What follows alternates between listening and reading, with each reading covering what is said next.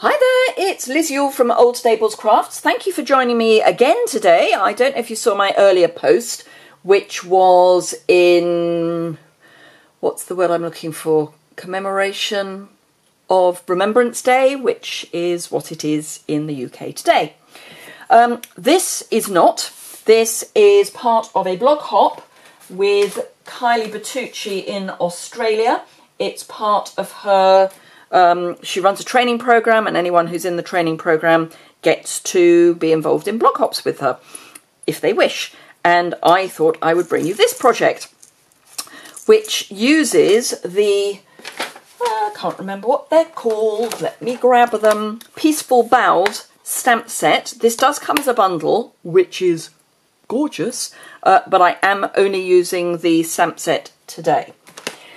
I've used the shaded spruce and gold striped ribbon for my decoration, and I also used the gold edged metallic ribbon in the annual catalogue. This is very vanilla, and I've made it all on a very vanilla base, and I've just done lots of heat embossing and some die cutting and some use of the trimmer, and I've got bells on the top. So I thought I would have a go at doing it in a different colourway. So I'm going to use cherry cobbler and copper, which may or may not work. We're going to find out together. So I have a piece of cherry cobbler cardstock. It's cut at my usual sized first mat. I will have all of the measurements on my website, and you'll go straight to the blog post for this project if you follow the link below. So yep, have a look there. I'll also have links to what I have used there. They're also in my description bar. But yeah. Do remember, if you want to see more videos from me, to subscribe to my channel, which is down in the bottom right hand corner. And of course, if you like the project, do give it a thumbs up. Any questions or comments, I am very happy if you would like to leave those in the below. I think it's beneath the description bar.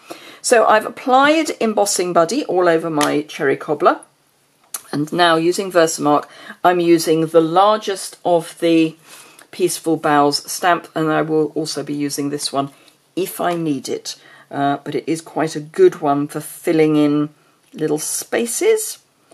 Now, you may not be able to see what's happening, but I can, because using Versamark you can get a watermark effect. And particularly on dark cardstock, it is reasonably easy to see. It's not easy to see, but it's okay. So let's see. I might come in with that in a moment. The small one. Now, there will be a gap in the middle for my sentiment piece, but I want to make sure that I've got as many areas covered as possible. Simply because I want as many areas covered as possible. And it's my card, so I get to do what I want with it. So where have we got gaps?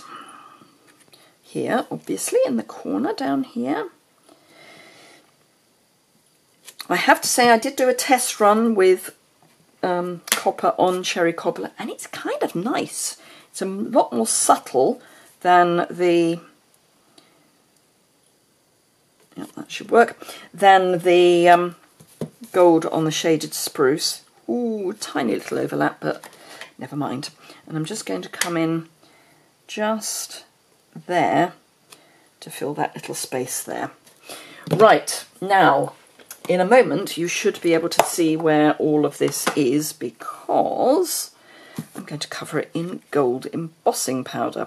The key is going to be finding somewhere I can hold it, because having popped Versamark all over the edge of the card, not a huge number of places to hold it. There, possibly, or just the edges. Maybe I'll do it that way.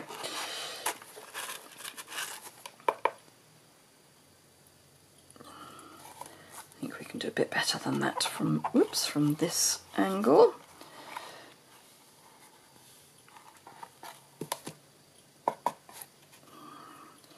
And then just the other side to do.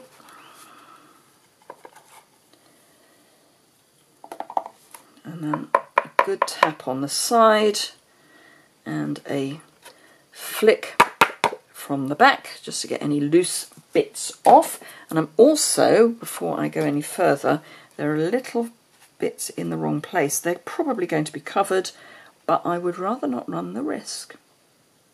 Okay, so that's ready to go. I'm going to pop that to one side whilst I grab a scrap of cherry cobbler, and it really is a scrap. In fact, I might just chop a bit. This is where I did my test, so I might just chop that bit off, but then it'll be easier for later. Right, so more embossing buddy, and the sentiment, which is, may the spirit of peace gently fill your heart and home in this most wonderful time of year, which is a nice sentiment to send to anyone. So I'm just going to pop it there.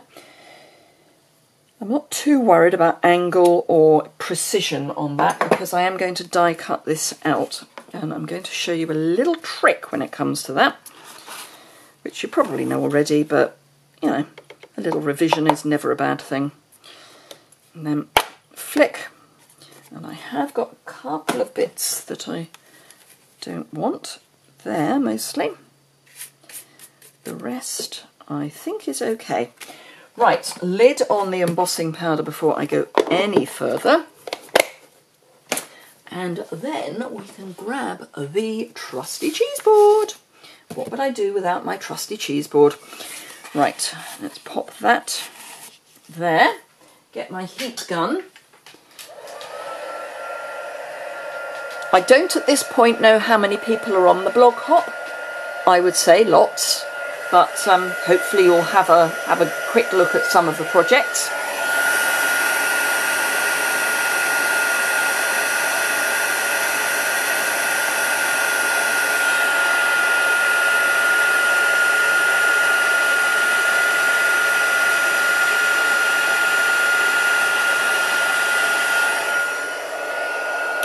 I should say there is no theme on this particular blog hop.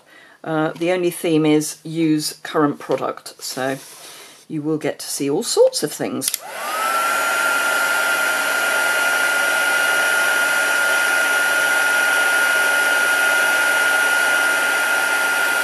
And you know I'm going to say, I could watch this for hours, because I pretty much always do. I love heat embossing. It's just, oh, amazing.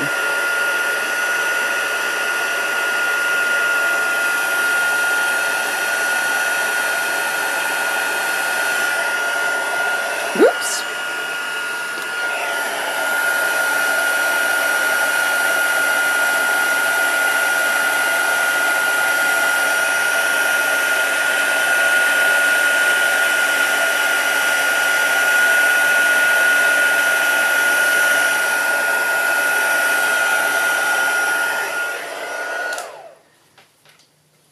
Okay, so there are a couple of bits that are stray, but not too bad. Not too bad. Right, so let's pop that to one side, and I will grab my die cutter, because this is where we need to trim this down. Somewhere buried on my desk, oh, I can't find it, there it is, my die. So this is one of the stitched rectangle dies. So I'm going to die cut this out using this particular size.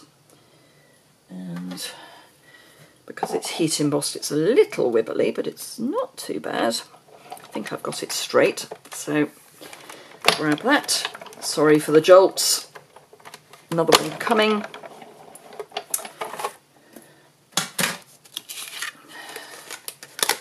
So that is our piece die cut, but of course it's the wrong size. We want it smaller. So all I'm going to do is line up my rectangle with my die, and you can sort of feel when you've got the stitched bit in the stitching. So just get to that point and then pop your plates back in and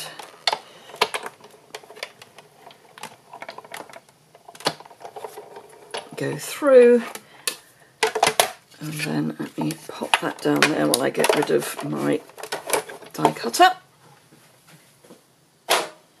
and get rid of that piece because we don't need it. And the moment of truth, it's cut perfectly. Okay, so the next thing I need is a scrap of copper foil. Let's see what we've got in here that might be. That might work. Yes, that's a piece that I gutted from something else I did. Okay, now I'm going to cut the final piece from the back because then I can line up my, excuse me, my die cut piece and mark where I need to cut. Excuse me. Don't know where that's come from. Okay, so pop that there, cut, perfect. Do love our new trimmer. It's amazing. And there is my beautiful piece of die cut foil. Now I'm just going to run my bone folder round the edge because as I've cut it from the back, there is just a little lip, and we don't want a little lip. Then snail across the back. And I am being reasonably generous because although having die cut it, this isn't as curly as it was, it is still a little curly. So I'm going to make sure it's as flat as I can get it. And then I just need some dimensionals to pop on the back. I'm not putting one in the middle, I would normally, but we're going to have ribbon. So here is our heat embossed piece, and I'm going to use the cherry cobbler, what's this call itself? Diagonal stripe cherry cobbler, and it's cherry cobbler and vanilla. I think it's cherry cobbler and ivory, and I know that's kind of picky on my part. I don't think it's quite vanilla. And I'm just going to see if I can locate the middle. So 1, 2, 3, 4, 5, 6. 1, 2, 3, 4, 5, 6. That'll be the middle then. Okay. Now all I've got to do is keep it there. In fact, let's turn it over and run the ribbon underneath. It might be easier that way. Don't know. It's just a suspicion I have. Okay, so 1, 2, 3, 4, 5, 6. 1, 2, 3, 4, 5, 6. So if I centre this here between these two lines, because this is slightly unhelpfully a 3/8 of an inch wide, not ½ an inch. If it had been ½ an inch, it would be really easy to line up against inch marks on my grid sheet, but it's not, so that's fine. And then I'm going to get a little bit of tear and tape, and just making sure that I am reasonably square. It's not going to be perfection, but it's going to be reasonably square. Just take that off, pop that down, grab another little piece of tear and tape, pop it down,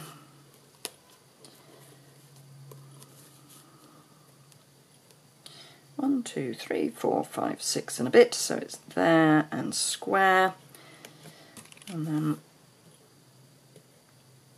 peel the backing off, oops, and then just pop that up, and then we have, hopefully, that doesn't look square to me. No, that is anything but square. So let's 1, 2, 3, 4, 5, 6, 7. 1, 2, 3, 4, 5, 6, and not 7. And 7. That's better. Okay, so before I put this away, the only other thing I need to do with it is to tie a bow. So I'm going to do one of my bunny ear Auntie Betty bows.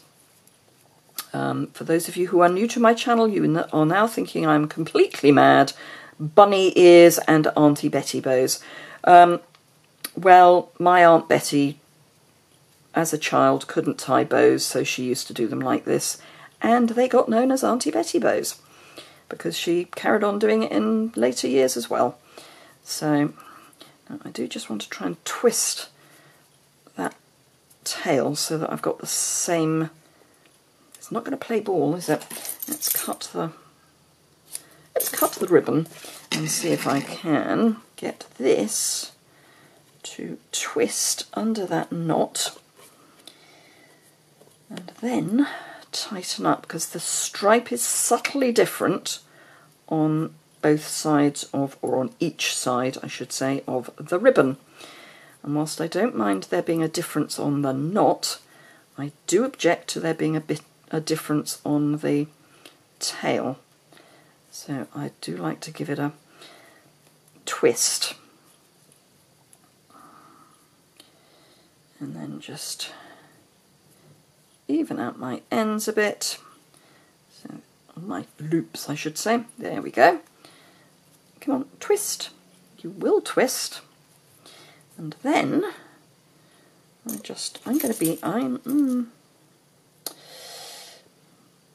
this is going to annoy me slightly because, of course, the stripes on the ribbon, each side are going in a different direction. I'm going to have to just live with it. Right, okay, enough procrastination over ribbon and ends.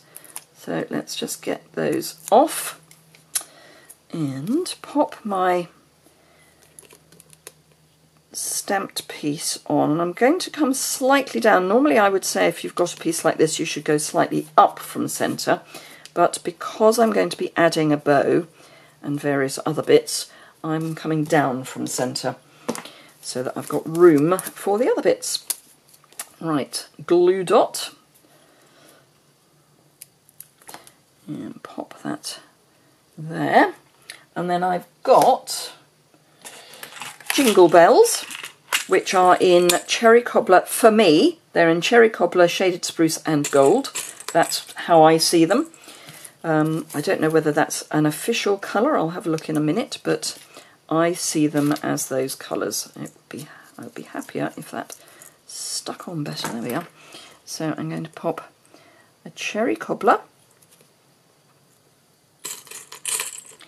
and I may need to move just a wee bit. There we go. So one Cherry Cobbler,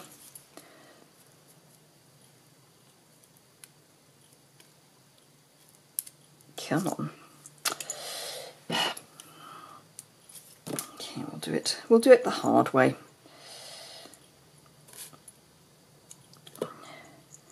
So one Cherry Cobbler, two Cherry Cobbler, and I don't know that gold's going to do it for me. Yeah, no, I think I'll survive. Although there is a trick. Where are we time-wise? Oh no, 19 minutes. No. I'll show you the trick later. You can change the colour. You can, honest you can. I'll show you another time. In fact, I might even do that as a Top Tip Tuesday. Oh! I wondered what I was doing tomorrow. Well, there you are. So then we take this one and we just pop that in there. And then grab my card base, fold it in half, and then a scribble of a multi-purpose liquid adhesive, and pop that onto my card base, hold it in place while I pop the lid on this. I'm only having to hold it in place because it's heat embossed, it wants to curl. So there we are. That's my cherry cobbler and copper. This is my shaded spruce and gold.